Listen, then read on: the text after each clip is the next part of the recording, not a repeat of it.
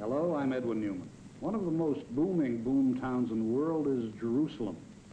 Everywhere you look, something's going up. Under the pressure of immigration and economic expansion, this is true not only on the Israeli side, but in what used to be Jordanian Jerusalem. On both sides, the boom is evidence that Israel is settling in further as what the Israelis confidently expect to be a permanent part of the Middle East. It is not without significance that the larger part of the construction force working on the boom is Arab. That is true not only in the territories Israel has occupied since the Six-Day War in 1967, but in Israel itself. After a quarter of a century, there is no peace between Israel and the Arab states, but there is a ceasefire, fairly well observed, and there is here and there in the Arab world an inkling of greater acceptance of Israel's existence.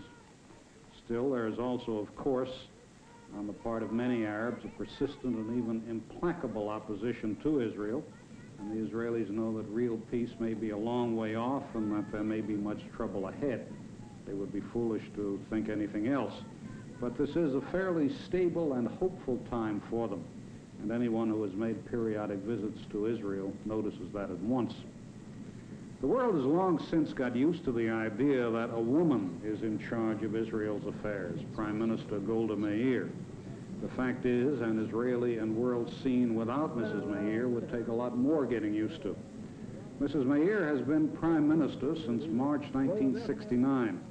Before that, she had a variety of government posts and party posts. She was, among other things, Minister in Moscow and Foreign Minister. And it is Prime Minister Golda Meir who will be speaking freely today. Mrs. Meir, I wonder whether we might begin by speaking of Arab groups of the kind that hijack airplanes and killed Israeli athletes in Munich. They talk a great deal about the Palestinian homeland and how they've been deprived of it. Is there any legitimacy in talk about an Arab-Palestinian homeland? No, I think not, at any rate.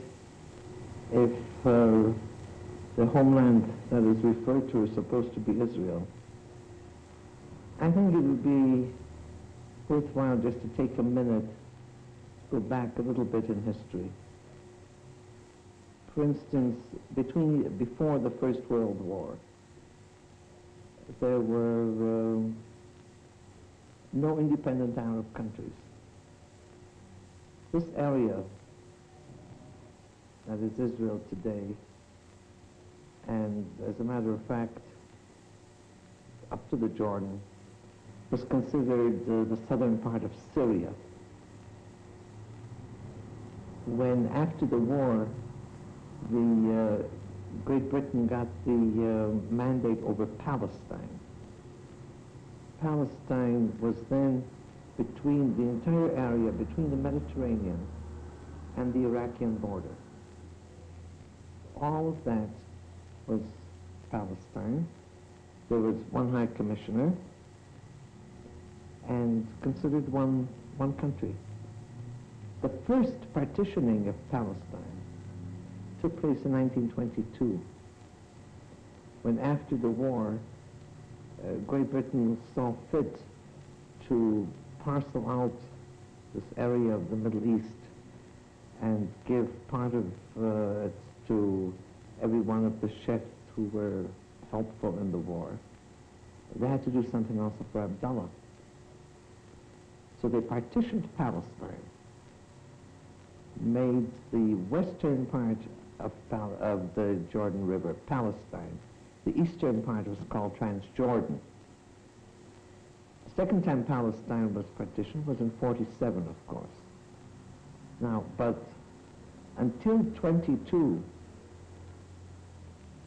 all of that was one country, it was one Palestine.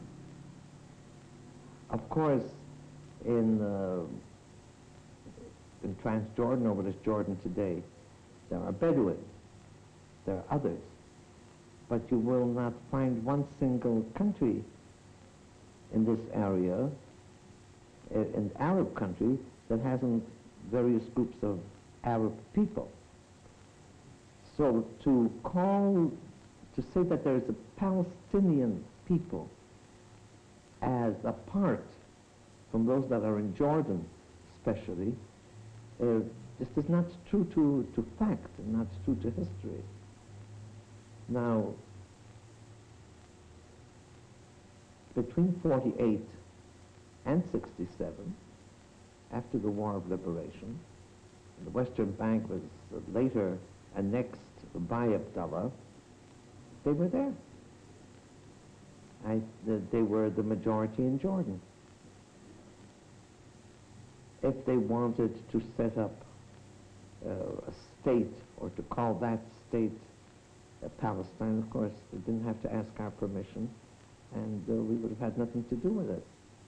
Therefore, when they say the Palestinian people want the right to their land, what it really means is to drive the Jews out of this area and take over, in addition to the about 19 or 20 independent Arab countries, all that have been created between the First and Second World War, create one more country instead of Israel. This is really what it's meant. What then is the significance of the acts of terror that we see, the acts of pressure and propaganda of various kinds? Why then do these people behave as they do? They don't want us here. But to my sorrow, it isn't only they that do not want us here. Who are they? They're the people who, because of the War of 48, fled this area into Jordan, into Syria, and other places, and have never been resettled. That is, they were refugees. And certainly I admit, one has to admit it, that as far from the humanitarian point of view, there are groups of hundreds of thousands of people who have lived in camps for so many years under miserable conditions. Why haven't they been resettled? Jordan actually was not viable without these people. Jordan had a population of maybe about 300,000. Why weren't they not resettled? Some of them were. But generally, why was there not a resettlement of refugees, of the Arab refugees? Because not only the refugees, but the Arab countries themselves felt that they should remain in their camps. They should not be resettled. It was one of the weapons against Israel. There were military measures, there's economic boycott, and one of the methods was to keep the refugees in the camps, feeding a hope that someday they'll march into the country and march us out. So they don't like us, they don't want us here. Our Arab neighbors, to my sorrow, have not yet acquiesced to our existence, therefore wars. And it's all one problem, really, that the Arabs in this area, in the immediate area, are not prepared to live in peace with us. Mrs. Meir, it appears from what you say that you accept that Palestinians, or whatever you want to call them, refugees, have been made victims, one way or another, that they have a legitimate grievance. What can be done to meet their grievance, then? They have become victims through the fact that after the United Nations in 47 decided on the partitioning of Palestine, mind you, west of the Jordan River, into a Jewish state and an Arab state, we accepted, and the Arab countries did not. And there was war. Can't imagine that there ever was a war without refugees. The difference is, in this case, that the Arab people who fled the area that became Israel afterward were actually among their own people. For instance, we Jews are a classic nation of refugees. But when we were refugees, we were among strangers with a different people who had a different religion, who spoke a different language, a different culture, entirely different. These people are among their own people. It's the same language, the same religion, the same way of life. The fact that a line was drawn didn't make them any different. And, but that they suffered, I accept. The question is, was that necessary? Because during that period, during these years, Israel has absorbed from the Arab countries a much larger number of Jews than the number of Arabs that left this area. Nobody speaks of Iraqi Jewish refugees in Israel, or Syrian Jewish refugees, or Moroccan Jewish refugees. Hundreds and hundreds of thousands of them. And anybody that knows the situation will agree that there was a greater clash between European Jews that came here, or Israeli Jews who have been here for centuries, generations, and Jews that came from Yemen, or Jews that came from, let's say, the Atlas Hills in Morocco. The only thing that really made us one was religion. We're Jews. We're one the same nation, but no common language, and sometimes centuries apart in culture, and yet we absorb them, and we're one people. Is there anything, Mrs. Prime Minister, that Israel can do to remove this center of infection, really, a source of infection for the whole Middle East? These Arab refugees, these unsatisfied, unhappy people, unsettled, really. Because going around, as I've been doing the last few days, one still sees refugee camps that go back to 1948. That's right. Is there anything that Israel can do? We have said immediately after the war of liberation in 48, 49, that we are prepared to pay compensation for anything that these people have left behind, whether it's land, whether it's orange groves, whether it's houses, anything.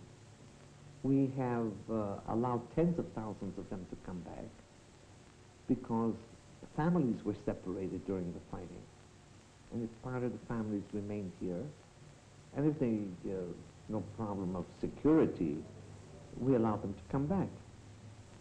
Now, the United Nations had a committee to investigate what these people left behind, and we cooperated with them. It comes up large sums of money. Now, if there had been peace, this money, the aid from international aid and from various governments, there's no doubt this thing would have been forgotten. And they would have been resettled in agriculture or in industry or in any other way. Instead, the United Nations during these years poured hundreds of millions of dollars into miserable camps. We found the camps now, for instance, in the Gaza Strip.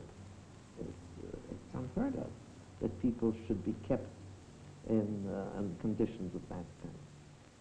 But it was done with this idea, the worse the better. These people must be miserable.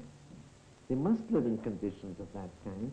They must not resettle and have a home of their own or so on, so that they will be an instrument against Israel.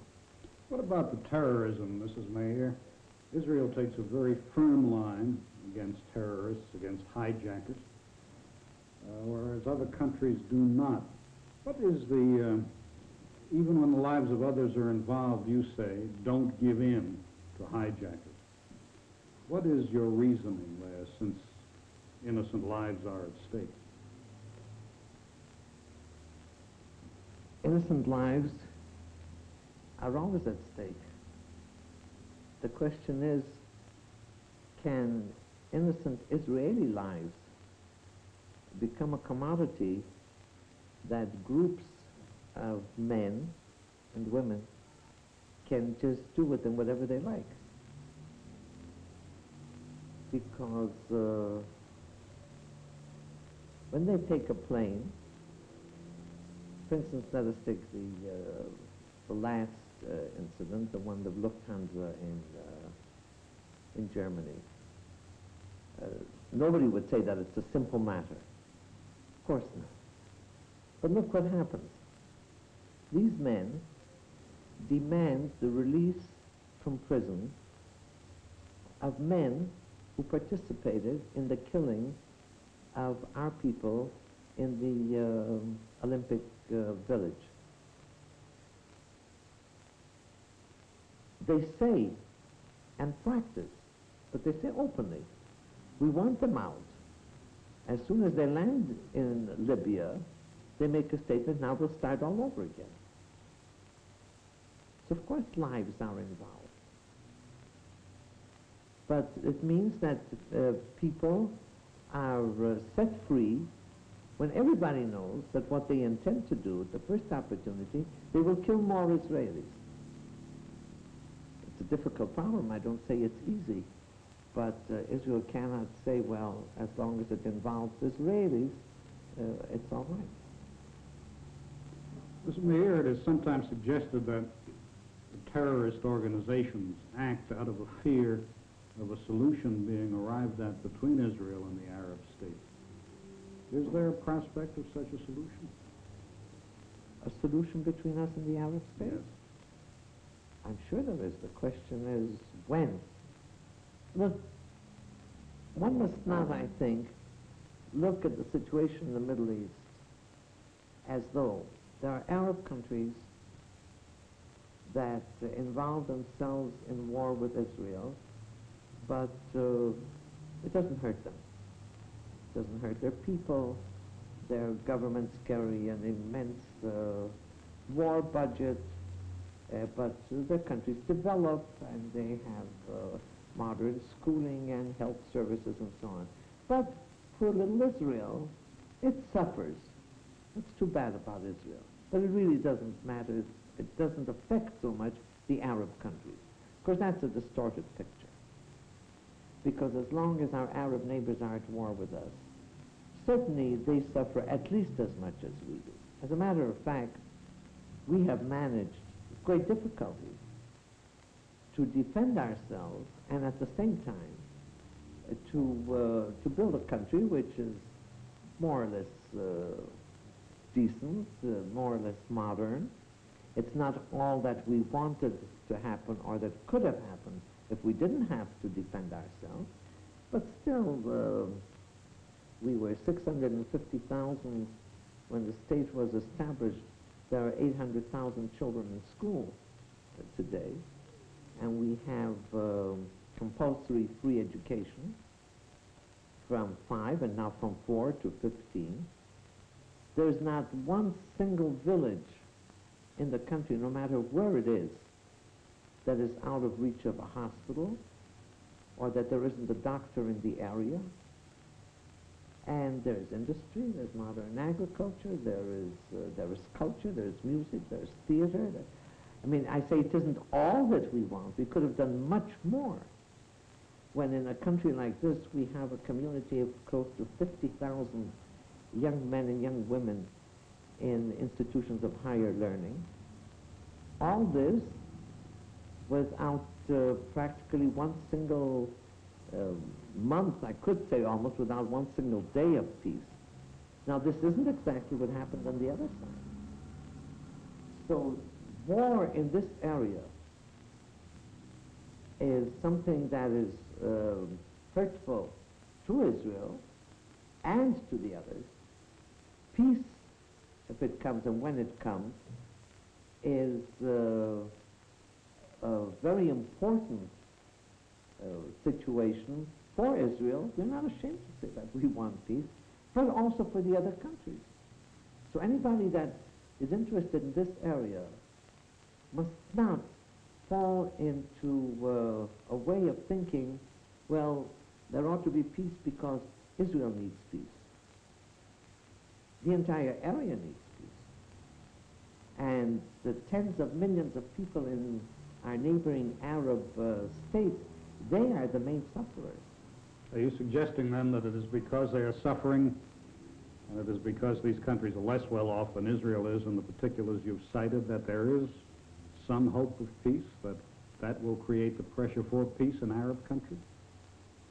Yes, I don't think that our Arab neighbors will present us with a present of peace. The real tragedy is that the leaders of these tens of millions of people in the various Arab countries do not realize how essential it is for their people. If they did, I think we would have had peace many years ago. Mrs. Meir, can you offer any opinion, any theory about the intentions of King Hussein of Jordan at this point? Well, I think the positive development in this area, as far as our neighbors are concerned, that King Hussein has come to the conclusion, evidently because he said so, that there must be a solution of peace between Jordan and Israel, and I think he accepts that for all the neighboring countries. And he once said, I believe, that another war is another catastrophe, maybe a greater catastrophe for the Arab people. I don't think he has come to this conclusion for Israel's sake, but he realizes what it has done to him and to his people, and knows what is happening in Arab countries better than I do. He knows that from his close contact with them. Well, that's a very positive development. The next thing that King Hussein, I think, has to do is to realize that since the war was brought on Israel by his participation as well as Egypt and Syria and so on, he cannot expect and must not expect that everything goes back exactly where it was before he entered the war and attacked Jerusalem again, as his grandfather did in 48, and attacked other parts of the country. When he comes to that conclusion, then we're really on the way to peace. How close can he get to the situation as it existed before 1967? Well, that can only be done in negotiations. You know, it's a well-known fact that Israel has now drawn maps, and we don't play games with ourselves. It isn't that we don't have ideas. We have it. But the basic idea is, all other ideas are based on one idea, that we want peace with our neighbors. And what we want to gain in peace, as far as territory is concerned, is not territorial annexation.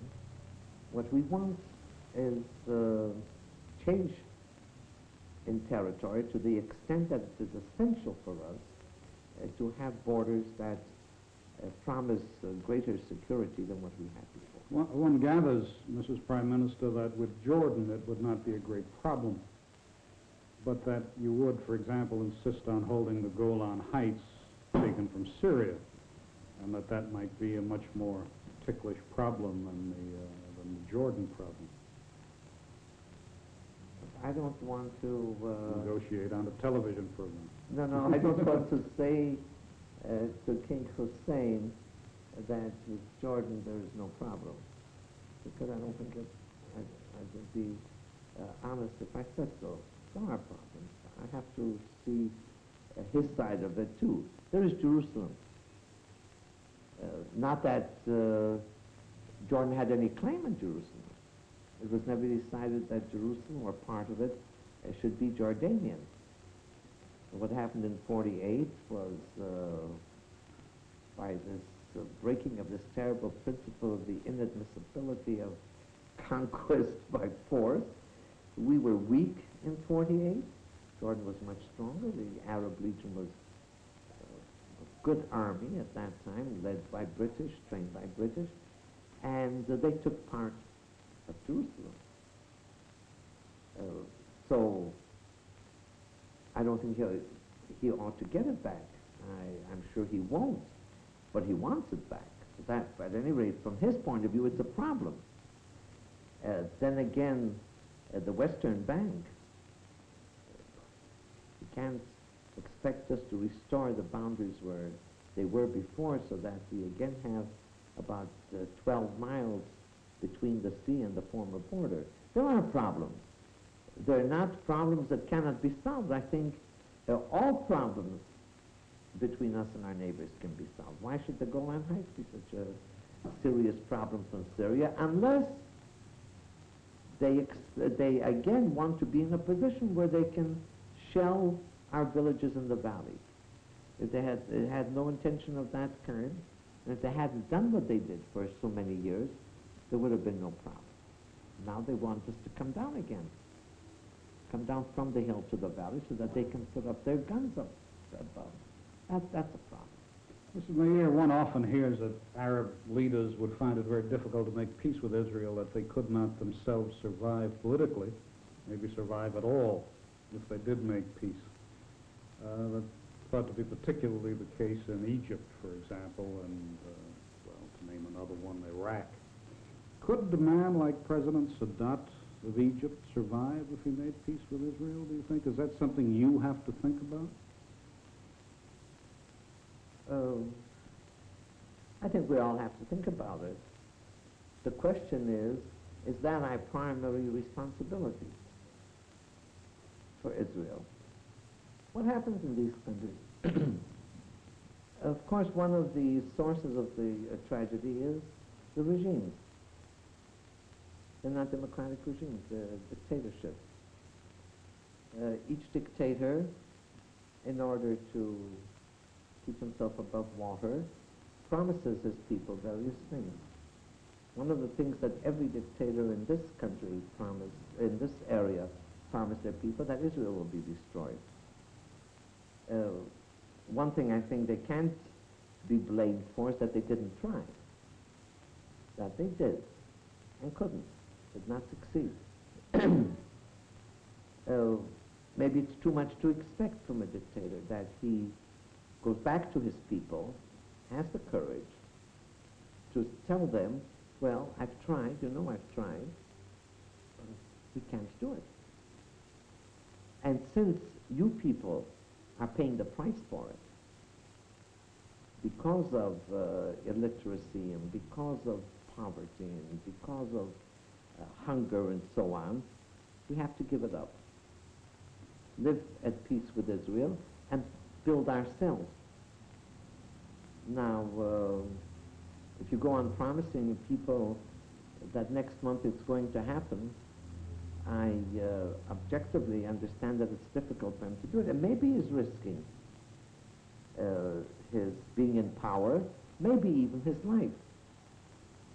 But I'm sorry, I don't know how we can help him. Mr. Meir, the Russians withdrew from Egypt at the demand of Egypt. Did that fact make a settlement or make the prospect of peace, did it improve the prospect of peace in the Middle East? Very many people thought so. We hoped so. But actually, if you analyze the situation, we have never said that the Russians are driving Egypt to war against us.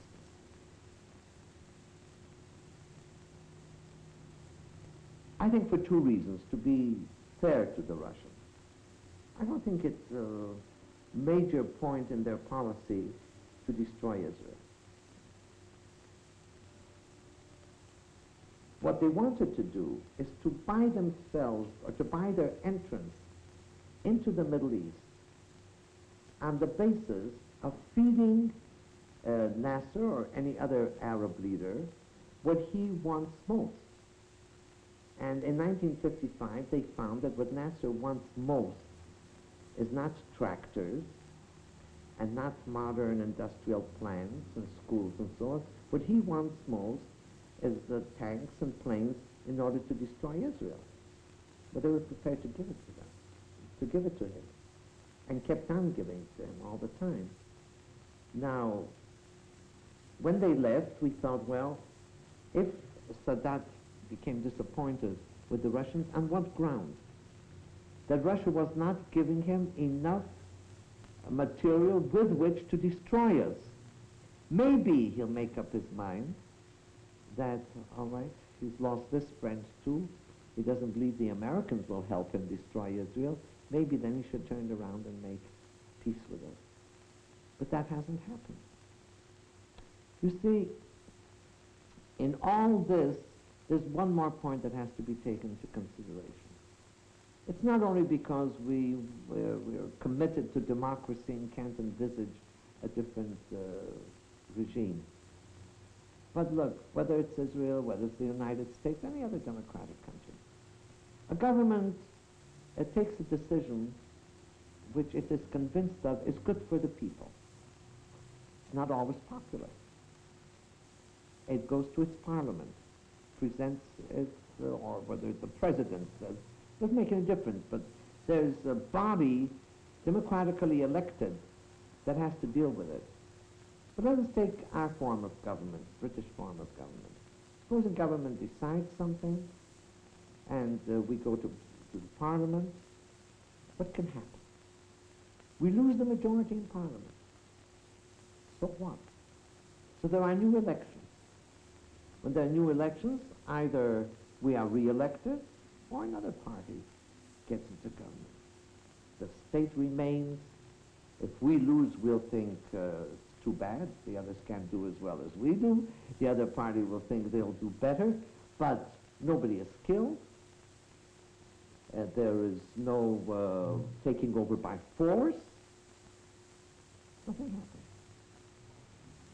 happens. Saddam or Nasser before him, or Assad in Syria, or the other one in Iraq, they always have to take into account that if they make a decision which is not popular, which is against the education that they gave their people,